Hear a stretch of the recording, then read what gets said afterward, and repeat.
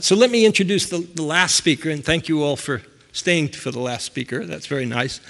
Harlan Robins, who comes from the Hutchinson Cancer Center, and he's going to tell us about direct assessment of TCR diversity and frequency. Sure. I got it. Thanks. All right. I know a lot of people have to leave at 5:30, so I will make sure that I'm done by then. So we've heard a lot about cancer systems biology in various talks today, and essentially we've probably gone through the whole set of different types of measurements that are involved in the system, to the extent that we're able to make these measurements at this point. However, the immune system has been sort of left out of this in a lot of ways, and part of the reason is that if you look at, say, genotypes, or let's start with microarray data. If you're looking at microarray data, you might have 50,000 different genes that you're looking at, or 30,000 different genes on your array. However, each person has those same 30,000 different genes on the array. The immune system does something very different, which is that the T cells and B cells, which make up your adaptive immune system, they are predicted to come in 5 times 10 to the 18th, T cells alone, 5 to 10 times 18th different forms. And that's just an absolutely massive number that really can't be measured, okay, by any technology that we have. So, and not only that, there's supposed to be such a huge variation between people that actually studying the difference between someone's T cell repertoire in one person versus another would seem relatively fruitless. However, I'm going to show you that's not exactly true, and what I'd like to do is, I'm not actually going to be able to tell you much about how this applies to cancer right now, but what I'd like to do, and if you remember Annalise's cloud picture with the bubbles, and they had metabolomics and proteomics and genotypes and everything else, I'd like to add an extra bubble, and that bubble would be your adaptive immune repertoire, okay? Now, but in order to do that, I first need to show you that that's a relevant measurement to do. And in order to do that, I need to show you that between any given people, there actually is commonality in our adaptive immune system, so that measuring one person and measuring another it tells you, measuring one can tell you something about another, and therefore tell you something about correlated with different forms of cancer. Okay. We already know that the adaptive immune system plays a huge role in cancer. It does it in 3 different ways that I can think of. And first is a relatively indirect role in controlling viruses, which have a strong rate of causing cancer. We know this if you have a kidney transplant and you're on immunosuppressive drugs, your rate of getting certain types of skin cancer goes up 100-fold. So it's clear in many, many examples that the adaptive immune system is directly suppressing sets of viruses that cause cancer. So that's number one. Number two is that it's fairly well known in cancer immunology groups that cancer is actually controlled. Cancer expresses aberrant proteins, and those are seen by an attack by our adaptive immune system. And so there's a direct control of cancer by our adaptive immune system.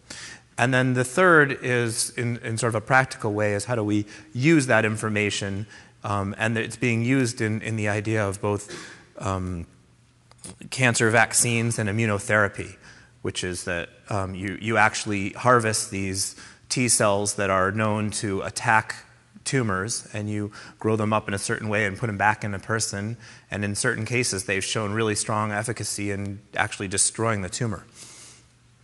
And we're involved in a couple of different projects like that, but they're not at the point where I can tell you about them. So I'll just, hopefully, what I'd like to do right now is convince you that T-cell receptor repertoires belong as another bubble and should be added in the future to when you do cancer systems biology. This should be another set of measurements that has strong potential.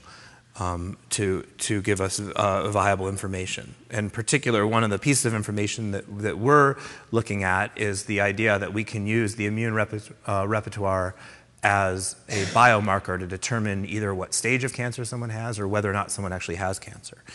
Okay, so just a quick rundown on what I'm going to be studying, telling you about T cells in particular. So there's two types. Your adaptive immune system has the difficult job of, its job is to recognize and rid the body of a set of, unknown set of foreign pathogens that you've never been exposed to before. So its strategy to do this is that it creates a set of millions of pseudo-random receptors, puts them on the surface of different cells, in either T cells or B cells, and when it sees the appropriate antigen, so basically these receptors are supposed to cover what you'd call shape space. So any shape that comes in, one of these is going to be sufficiently good a binder to it that it can recognize and stick to its target, its pathogen.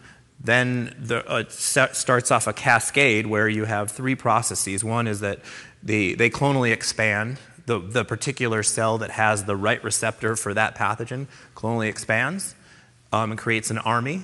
There's a change in phenotype where for T cells they become killers and they kill the actual infected cells. And the third thing they do is they form immunological memory so that you have a standing army waiting in case you get that virus again, okay, or pathogen. And the adaptive immune system has two parts. It has B cells and T cells. The B cells, our job is to recognize particles that are basically floating in your system. And T cells have the job of recognizing when a cell has been infected, an intracellular pathogen. And that happens by the cell as a mechanism for chopping up fractions of every bit of proteins produced and presents them on the surface with these HLA markers, the HLA molecules. And T cells, so does this thing work? So this is the HLA, and this is a little piece of that protein that was in the cell that's presented. And T cells come and bind to this thing, okay? And then that's where the cascade starts, and some of them turn into killer T cells and kill this cell down here that's infected. And this little part up here with the colors is called the CDR3 region, and that's the region that's the variable region that has all the different shapes, okay? And so how are these things made? Well, they're a heterodimer. They basically form a Y-shaped receptor with an alpha chain and a beta chain. This is the most common type of T cell. And basically, unlike every other cell in your body, if I took a liver cell and a kidney cell from your body and compared the DNA, they would be almost identical. For the adaptive immune cells, if I look everywhere in your genome, they would be the same except for one region, and that region is the T cell receptor region, where the DNA itself actually rearranges. And what happens is you cut out one, it's called a segment, of one of 54 different V's, one of 2 different D's, and one of 13 different J's, and you stick them next to each other, so you get some combinatorial diversity by picking one of these different sets, okay? But it's not that much diversity. It's only on the order of 500 or 600. However, at the junctions where you put between the V and the D, you delete back a little bit of the V, some of the D, and some of the J, and then there's another protein called TDT, which randomly inserts nucleotides in the middle. So you're really making a pseudo-random receptor. Now that's massive diversity, because each new insertion you put in, you get this exponential blow-up in diversity. You get a power of 4 each time, okay? Most of the diversity is in the betas, and the reason is the betas rearrange first. Then when you have a functional beta, for each beta, it's predicted that about 20 different alphas are made. So you make on the order of between 5 and 10 million of these guys, and then add another factor of 20 for each. Okay? All right. So the idea is, what do you do with this? Well, we need to sort of pick out a needle in a haystack. What we want to know is, what is this sequence down here in the VDJ region? Well, this is only on average, somewhere on the order of 13 to 15 nucleotides long. Well, the human genome is 3 billion nucleotides long. So we have to pick out these 13 out of the 3 billion. And not only that, we need to know what V we had and what J we had. So we designed a strategy where we used PCR to PCR up this particular region. So we had to design specific primers to bind and then sequence through this particular region, leaving enough J and enough V to be able to recognize which one we had. And we wanted to do this in a very tight region so that we could use the super high throughput sequencing technology and look at lots of them quantitatively at the same time. Okay, so let me just give you a scale of the problem that we started with. Well, the problem is that the dogma in the field was, and this is based on a theoretical prediction, which is that of these different betas, that there was about 5 times 10 to the 11th possible betas, okay, that could be created, which led to 5 times 10 to the 18th total predicted T cells in the population. And this was done on some model, and this has sort of been the standard in the field for a very long time. Well, you only have, in a normal human, you have about 10 to the 12th total T cells in your blood. So if you're taking 10 to the 12th out of a pool of 10 to the 18th, and you look at 2 different people, they should, less than 1 in a million should be the same between those 2 people. So you should have almost no overlap. And 2 people should have no overlapping sequences. Okay? So is this really true? So if this is true, then this wouldn't be very useful in terms of systems, cancer systems biology. I wouldn't be talking about this if it was true, so I'm going to tell you it's not true, obviously. So what we did is we just took 7 different people. The reason 7 is because we were using the Illumina sequencing technology, and it has 8 lanes, and one of them is a control, leaving 7. I mean, we carefully designed this experiment, knowing power calculations. And anyways, so 2 were HLA identical sisters. We took their mother, and we took 4 unrelated people of very different ethnicities, which I'll show you in a second. The reason we had the 2 HLA identical sisters is that we wanted to just rule out what role HLA was playing to make sure that this wasn't we don't know if it scaled up where HLA was playing a role that would change our results by a factor of 10 or 100, or if it just didn't make much of a difference. And what we did is then we looked at cell populations that were both naive and memory, as defined by surface markers. Okay, so here's the actual chart of who these people were. Here's their age distribution. There's a mix of males and females. These 2, 1 and 3 are the sisters. 2 is their mother. And the rest have extremely diverse ethnicities. We have Japanese, Indian, and 2 African. And a huge difference in HLA types. And so this is just what the raw data looks like. If you look at in the naive compartment, we were getting, about between 5 and 6.5, 5 and 7 million reads, T-cell receptor reads per sample. We now get closer to 20. The technology improves, every 6 months it more than doubles. And this was done 6 months ago. And of those, they fell into this number of unique sequences.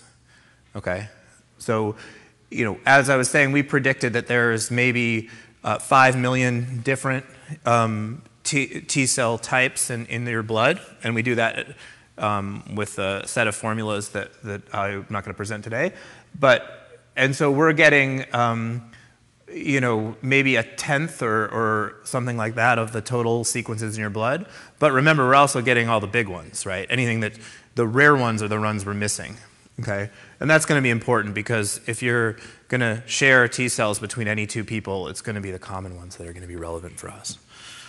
Okay, all right. So let's just look at the distribution. So first question is, I plotted the V versus J just as a 2-dimensional histogram, and we ordered this for just according to its use. And what we realize is that they're not used evenly at all. And this has error bars on it, even though they're really hard to see. And the reason they're hard to see is that there's not much variation. So the interesting thing is that the VJ combinations that aren't used very much are not used very much in anybody, and the ones that are used a lot in everybody.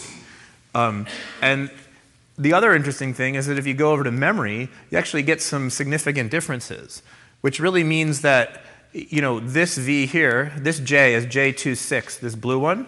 It's pretty rare in the naive compartment, but it blows up in the memory. And what that means is that there's probably some common pathogen or set of common pathogens that have a preference for things with J26, okay, because they're blowing up much more, relatively speaking.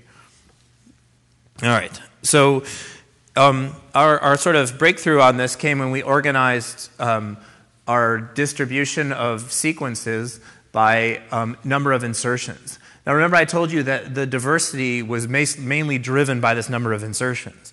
And the reason is that your combinatorial diversity isn't that high because you had 54 times 13 times 2, that's all you get. Whereas the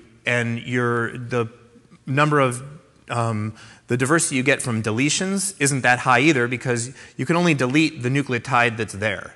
Whereas when you put a new one in, an insertion, you get 4 different choices. So if you delete 5 nucleotides, there's one way to do that. If you insert 5 nucleotides, there's 4 to the 5th power ways to do that. So this is really driving the diversity. And the models are based, that model where I said we had 10 to the 18th total T cells or 10 to the 11th beta chains, it was based on having 12 insertions in the T cell receptor beta chain. Well, what we just noticed, no one really had the data to see if that was right. So we just looked at it, and here's a cumulative distribution plot. What this tells us is that 90% of the sequences, T cells in any given person's blood, has less than 12 insertions. So that's just a way overestimate. In fact, there's sequences way down here, even with 2 insertions, 10% or 15% of your sequences in your blood have 2 or less insertions. So the diversity of sequences with 2 or less insertions is just way, way smaller than something way up here. So the point is that even though our chances of any 2 people sharing sequences with 12 insertions is almost 0, it's pretty good when you start looking at sequences with 1 or 2 insertions. And remember, we have 10 to the 12 cells in our blood, so we have a lot of these sequences, even though it's 10%. That's 10% of 10 to the 12th is a very, very large number of sequences. And memory tracks about the same. Okay, so we just explicitly computed how many different ways you could make sequences with 0, 1, 2, etc. insertions. And you find with low numbers of insertions, you get, let's say, 1 million, or with 0, you get 200,000. So here you're talking 10 to the 6th. Which is very different than 5 times 10 to the 11th, which is what was predicted. Okay, so what do we expect the overlap to be? Well, since we don't have that much time, and you probably not a huge math audience if I had to guess, I'll just go quickly through this. We just estimated what this distribution and this distribution together would give us for a predicted number of overlaps between any 2 people. And it gave us, if we use the original method with the 5 times 10 to the 11th beta sequences, we get an estimate of about 20 or something like that. Now, if we use the actual data, we're getting like 15,000. That's 15,000 identically shared T cell receptor sequence beta chains between any 2 people. So now, as I said, we have the data so we can see if this is right. And so here it is. So this axis is the naive. So we go up here and we see, well, this is the distribution, and the average is almost exactly that. It's a little over 14,000. So our sort of hypothesis seems to be proving right here, which is that we really do have a large overlap between any set of people, any 2 people. And here are the HLA identical sisters and their mother. Sorry, other way around. These are the sisters, and this is with one sister and the mother and the other sister and the mother. And they're a little bit higher, so it's playing some role, but it's not. We were thinking it could be way up here, but it's not. So that was, obviously we need to do more people to get some hard and fast rule on whether or not HLA is playing a role, but this at least tells us they're not off scale, is what we were worried about. Okay, so then let's ask. This should suggest that these overlapping sequences have different numbers of insertions, so we can just check that. So the red is the overlapping sequences, and the bluish purpley thing is the non-overlapping sequences. And we just plot a number of insertions, and we find a significant, obvious difference between the overlapping guys and the non-overlapping guys. So it's exactly these. So far, this model seems to be working out exactly as it should. Okay, so one thing that so I should stop and say for a second that this really means that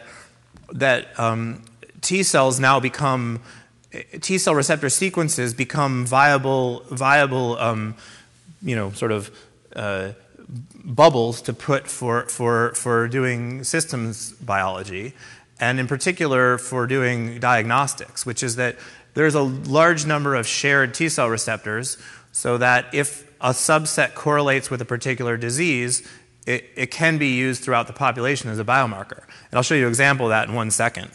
But right before we got that, this is something that we can also learn specific things about development and so basically when your T cell develops, it rearranges, as I said, that VDJ combination and expresses a receptor. Well, it does this in the thymus. The reason it's called a T cell is because of thymus. And B cell is bone marrow. And so since it develops in the thymus, the first thing you have to do when you create this T cell receptor is that it goes through a set of positive and negative selection in the thymus. The positive selection is to make sure that it has some affinity to bind to the type of things that are presented by cells in your system, because if it doesn't bind to anything even related to what could possibly be presented, it's just useless. And then, more importantly, I think, is the negative selection, which is that if it binds super strongly to something that's normally expressed in your body, like if it binds to an HLA-presented part of actin or something, you're going to be in big trouble because you're going to have an autoimmune disease. Your immune system is going to attack your own tissue. So part of that, however, one thing that I should say stupidly, it took me about 6 months to figure out, because we just were throwing this data out, which is that sometimes when a T cell rearranges, most of the time when a T cell rearranges, since it has variable numbers of insertions and deletions, it's actually out of frame. So 2/3 of the time it's just out of frame. And then another fraction of the time it has a stop codon in it. So what happens when that happens? Well, oftentimes the other allele, which we've been hearing a lot about today, the other allele rearranges. So in some subset of cells, sometimes the cell just dies, but in some fraction of the cells, we have both two alleles both rearranged, one totally dysfunctional and one that's the productive one, that's the viable T cell.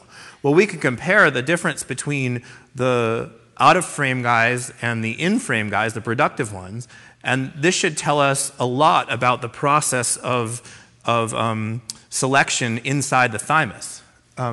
So, for instance, if we look here, this is the in-frame. These are the productive guys that showed up, that got out of the thymus into the blood. These are the guys who we only see as remnants sitting as the other allele on T cells. This is the allele that's not functional. And we can see that there's some significant differences between their VJ usage. Just their VJ usage. And we haven't talked about a bunch of the other properties, but you can see that some V's and J's, which were not used very much, clearly got negatively selected because they were made at pretty high levels and didn't get out of the thymus. Okay, this is to be explored, since I just thought of this like 3 days ago. Stupidly, I've been sitting with that data for like 6 months. Okay, so then just one quick comment on germline evolution. So one thing that we noticed here, what I've been telling you is that the sequences that we all share, the T cell receptor sequences that we all share, are these sequences with very few insertions. Okay, so the question would be, and these are playing a clearly prominent role. Is this prominent role strictly by development, or they actually have some extra function? Well, there's a hint that they might be doing more than just being developed sort of randomly. And that is that if you take a mouse and you knock out TDT, this enzyme that inserts nucleotides, you create a mouse that has no insertions at all. However, that strain of mouse, it has no immunological deficiencies that people can see. I mean, there's a couple studies where they make these mice with no TDT. They confirm that they don't have any insertions. And then they hit these things with every disease they can think of. And they don't do any worse than normal mouse who have the TDT. So one of two things. Either we just don't need a diverse repertoire. It's maybe there for random cases where some new disease shows up that we've never seen before. Or, and these particular sequences, these particular low insertion beta chains, T cell receptor sequences, are playing a particularly prominent role. And in fact, it's possible that they are, unlike the high insertion guys, and that is because if you don't have many insertions, your entire receptor is made up of things, of nucleotides that are encoded by the germline. So natural selection can actually act on the set of receptors that have no insertions. So it's possible that these are truly special receptors. I'm not sure if that argument didn't come across quite clear. What I'm trying to say is that, right. Why don't we save that? If you have questions about it, we'll go into it in a minute. But what I'm trying to, what I'd like you to get out of this for now is we're trying to separate the question: is there something special about the particular receptors that have no insertions? These ones that I'm talking about here. And so we need to get a hint about that. We have to look at.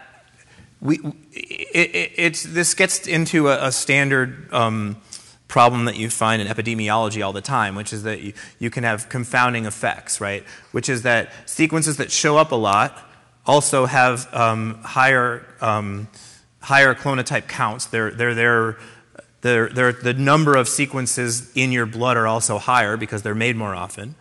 So and sequences that are made more often are more likely to respond to a pathogen because there's just more of them. And so you can't just look at things like how often do these low insertion sequences get into memory. So you have to do some tricky arguments. And the tricky arguments is asking, okay, we already know that they're more likely to get into memory, but once they get into memory, we don't know anything about whether they're more likely to expand super high or not. That should be determined by whether or not these things have a particular affinity to the pathogen at hand. And so that's a question we had to ask, which is that in general, do you have a correlation between how big you expand in memory and whether you got into memory in the first place? And these charts have, you can see there's no correlation here. So we actually did this. We just mapped these sequences between naive and memory, and we find that there's no correlation. So that implies that there's nothing special about these sequences getting into memory. However, these sequences expand like crazy in memory. So the point is that I'm confusing the hell out of everybody, I'm sure. But my point is that these sequences, there is some evidence that these sequences really do play a somewhat special role, and that we can see that, and that they're particularly designed to hit particular viruses. And maybe it would help if I give you some examples. So an example is Epstein-Barr virus. So the nice thing about Epstein-Barr virus is that everybody has it. And when I say everybody has it, my colleague who's a clinical immunologist who does transplants said he's seen maybe 1,000 patients who have been typed, and every single one who was over the age of 10 had EBV. So of our 7 people we checked, and everybody actually does have EBV, as expected. And so what we did is we just combed the literature and said, what T-cell receptor sequences have been shown to respond to EBV? And the way you do that is, experimentally, is someone takes a particular HLA molecule in what's called a tetramer, and then sticks on there a particular epitope from the virus itself, and has a way of pulling out whatever sticks to it.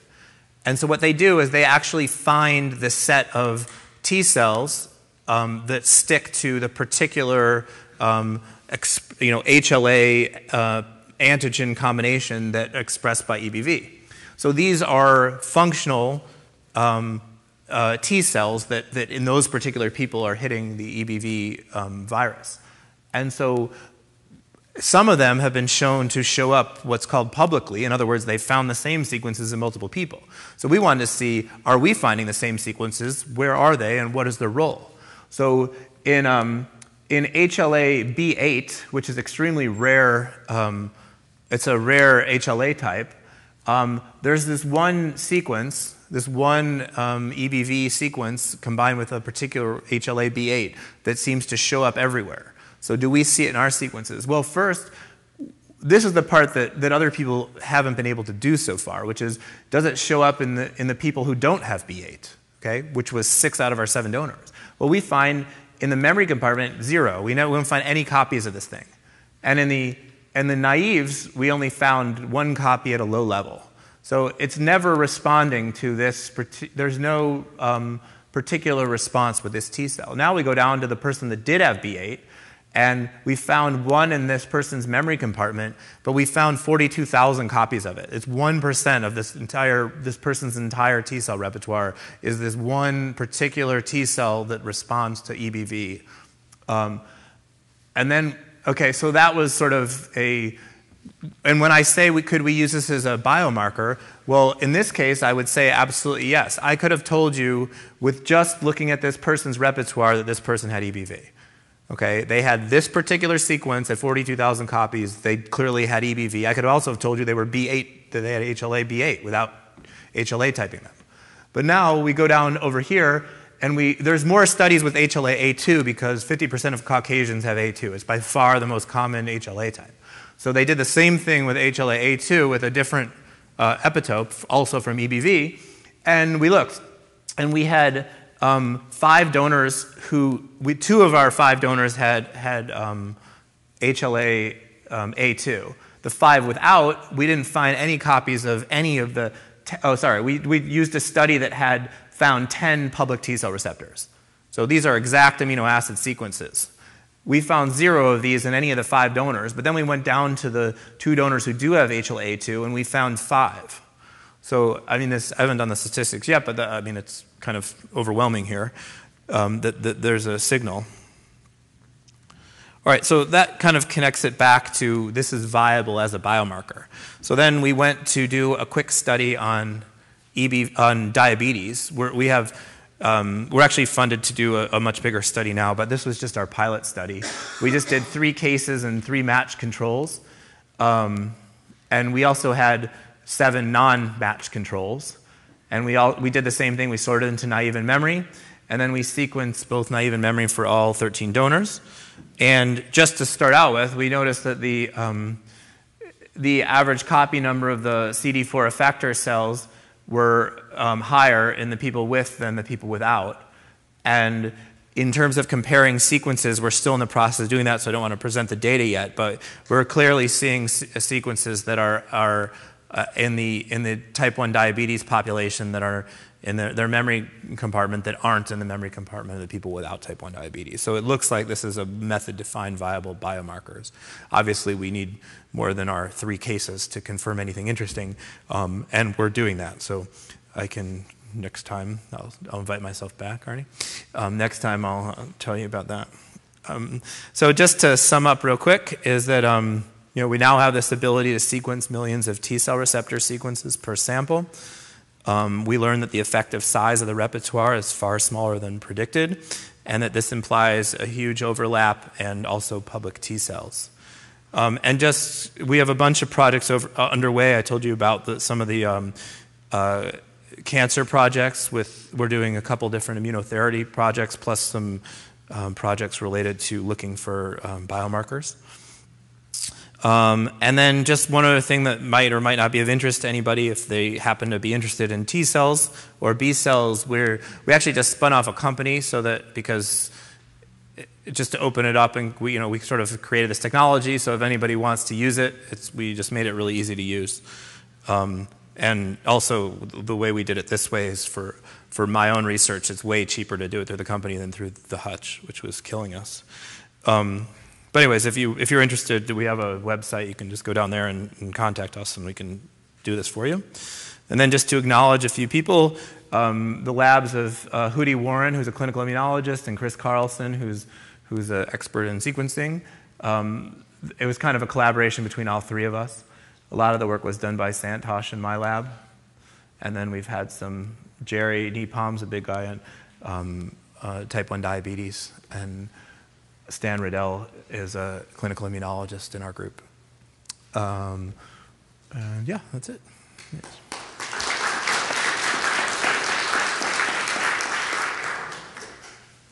Questions? Yes.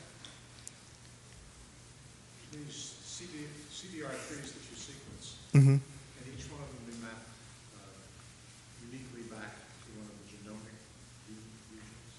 So is there Oh, can we find the D? plus a lot of insertions?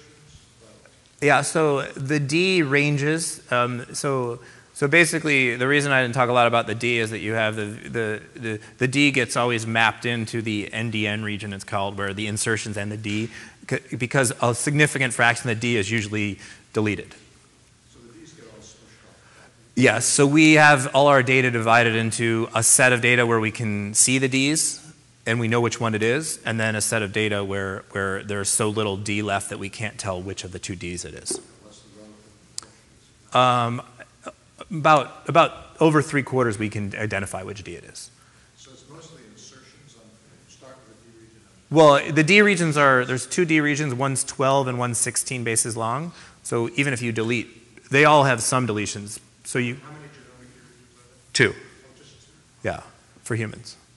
So it's pretty easy to, usually it's pretty reasonable to identify. They really have to be down to 2 nucleotides or something before we have a hard time, or 3 nucleotides before we have a hard time. So what do you think, one of the reasons why we're all so impressed with the immune system is its combinatorics were enormous because it has to handle anything it has never seen before. And then the first time you take a good look at it, it's not taking advantage of its combinatorics at all. So what do you think is going on? Or do you think that it is responding to an environment which is boring in Seattle? Or No, I mean, this is...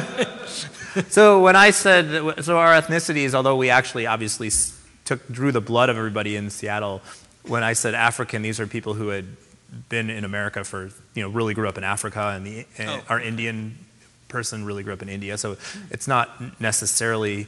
But what do I think? I think that probably that it's sort of there for a rainy day, which is that population-wide we do end up having a reasonable amount of diversity. There's a much larger set of commonality, and then so I think basically what we call our adaptive immune system has a part that's basically innate, and that the adaptive part isn't that often used. It's used in cases where new things come in that we haven't been exposed to.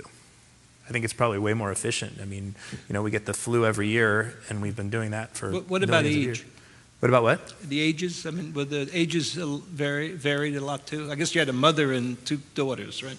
Yeah, so we didn't really get the group. We're doing a study right now on aging, and so basically the literature says that until you're about age 50, between about age 20 and 50, there's no real noticeable difference between diversity in your immune system. At 50, it changes a little bit, but mostly changes between, relative ratios of memory to naive. And then by age 70 or 80, not till you're actually probably close to 75, 80, does the actual number of T cells start dropping. So the reason that, for instance, 70-year-olds have a harder time responding to vaccines is supposed to be because they have much less naive T cells and many more memory T cells that aren't going to respond to a new... One more question here? Yeah.